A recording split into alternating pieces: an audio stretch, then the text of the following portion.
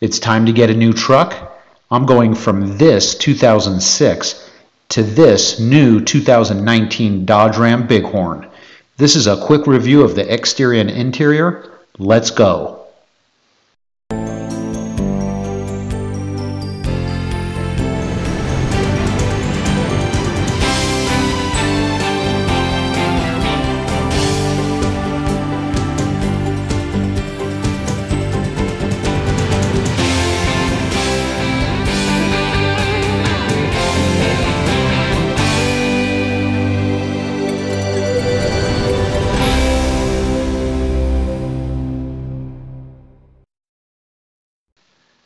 I purchased this Dodge Ram 1500 brand new in 2006. It has 140,000 miles and I needed an update. The 2019 Dodge Ram has gone through a major update in the interior and exterior. There are several models with different features. This is the Dodge Ram Bighorn 4x4 5.7 liter Hemi. There are higher-end Rams with more features and luxury, such as the Liter Hemi Unlimited, so if there isn't a feature mentioned, do your research online. Dodge did do it right this time, and these trucks are loaded. But let's take a look at this one, and I'll let you know what it has. It's a really nice thing that the backup camera is embedded into the tailgate latch. This gives a great viewpoint and angle when backing up. But one of the things I like about this truck is when you lock everything, the tailgate locks.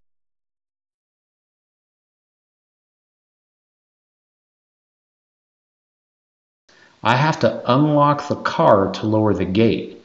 The gate is much lighter than my old Ram and has shocks so it doesn't just drop. This truck came with a protective bed liner and rails. But also there are these LEDs on both sides of the bed. The lights can be turned on and off with the switch or in the driver's cabin.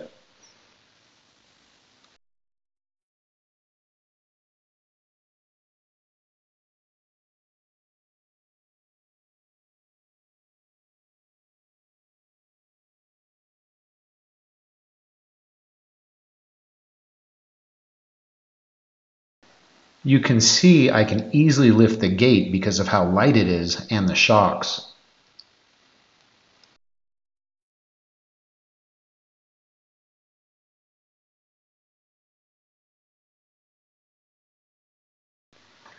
Let's look at the back seat. Dodge added these hidden storage spaces on the floor. They're on both sides and have a plastic bucket insert. You can basically put anything in here, drinks with ice, tools, etc. There are also these tie downs. The bucket is removable, so it's easy to wash.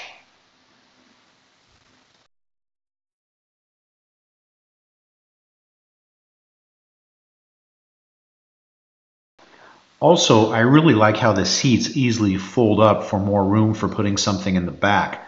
My older truck, those seats wouldn't move at all.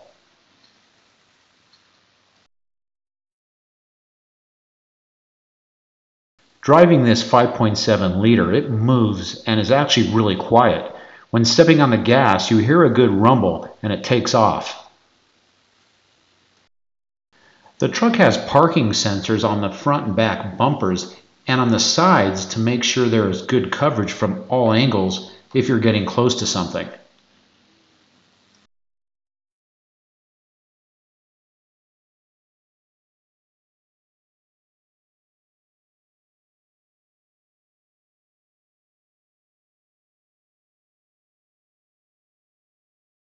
This model has fog lights and has the grille white to match the vehicle's color. Some of the grills are all black and some are chrome. It depends on which models and features you get. I like the shape of the hood. It's pretty nice. It's just not the usual straight across.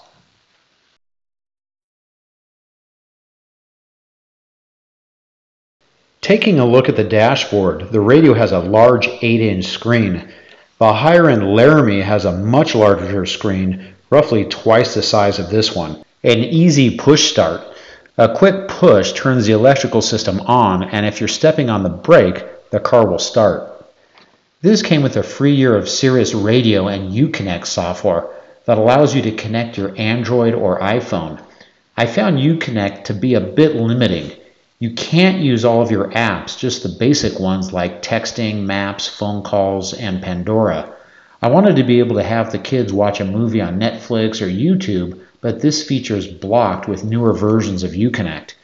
Also, video files weren't recognized through the USB connections. Navigation of the radio is really easy to use. Controls at the bottom and the stations at the top. These toggle controls allow turning on and off rear and front bumper sensors if they're annoying you.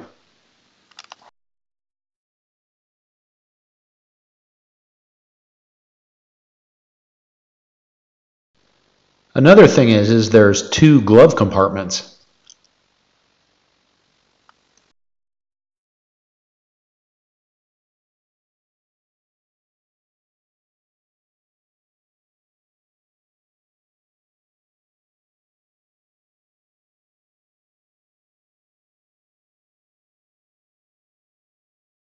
And with the overhead, there is the usual cabin lights, but also these switches for assistance and SOS if you're in trouble. The SOS does require a subscription.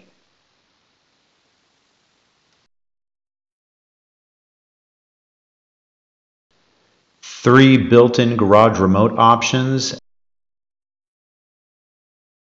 and lighted vanity mirrors on the driver and the passenger side.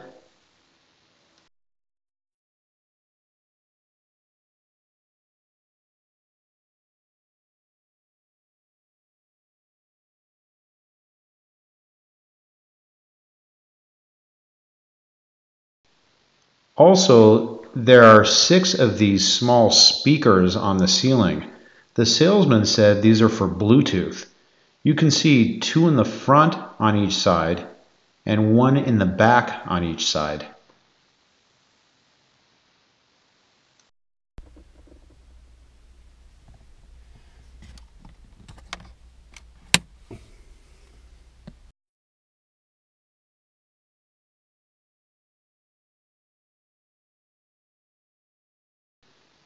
The interesting thing are these controls allowing for adjusting the foot pedals, making them farther or closer. The parking brake is electronic and you can hear the system locking the wheels in place. It sounds like some robotic piece of equipment or hydraulics. This is for the rear in-bed LED lights I was showing earlier. The top are your front fog lights. In the back of the steering wheel, you can control the radio volume and change stations so you don't have to take your hands off the wheel. It also has the ability for voice commands.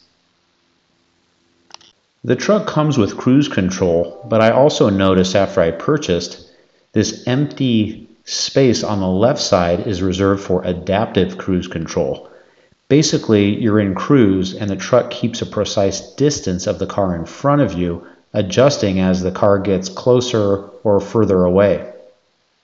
The instrument panel is semi-digital. It's hard to tell in this video which is which, but the center has completely digital readouts where the battery voltage, miles, and oil pressure are and above.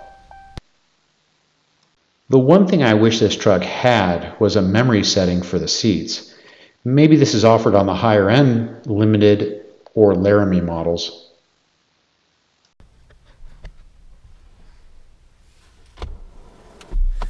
There are a lot of USB plugs. You can see these dual-use connectors. There are 2 more in the back seat and another in the storage console. The center console has lots of storage and adjustments.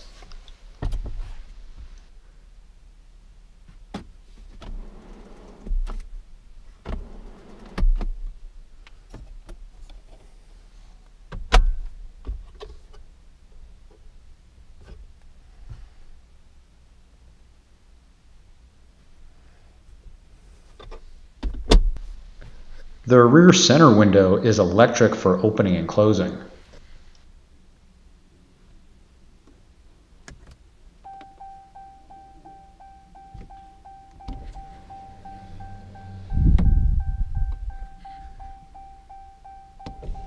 The truck has a ton of cup holders, front and back center consoles, and 2 in each side door. The doors also have 2 levels of storage space.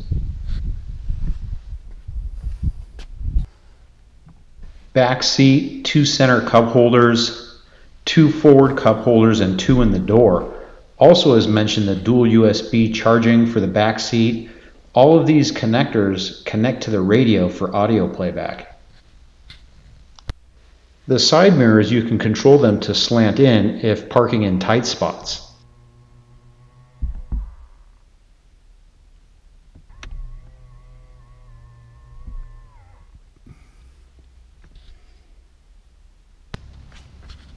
At night, there are lights underneath the mirrors that light up the door.